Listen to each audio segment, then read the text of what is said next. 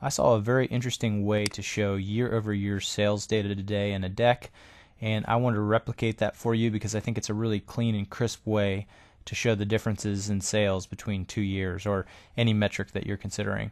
So right here we have mock data from January to June, sales figures for year 2015 and 2016, and we're going to go ahead and put it in a standard 2D clustered column format, which is the first option in the top left.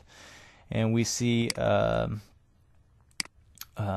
chart type that is fairly common, but we're going to tweak it a little bit to make it look a little more interesting.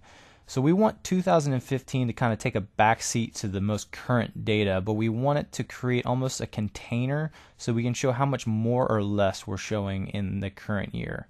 So what we're going to go ahead and do is select the older of the 2 years and remove the fill from that year. However, we're going to give it a pretty large outline. Say weight 3, I think looks pretty decent. And then we're going to go into our data set and format the data series, and we're going to overlap it to 100% and close our data set here.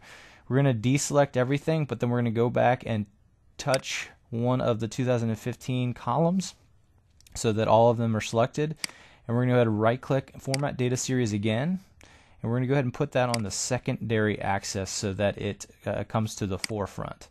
So right now we can see the 2015 sales data is still present, but it's kind of taking a back seat to the more pronounced 2016 data. And if you think that it would look more appropriate if this was a smaller border, I could see the argument there, or maybe a more subtle color, or to change the transparency.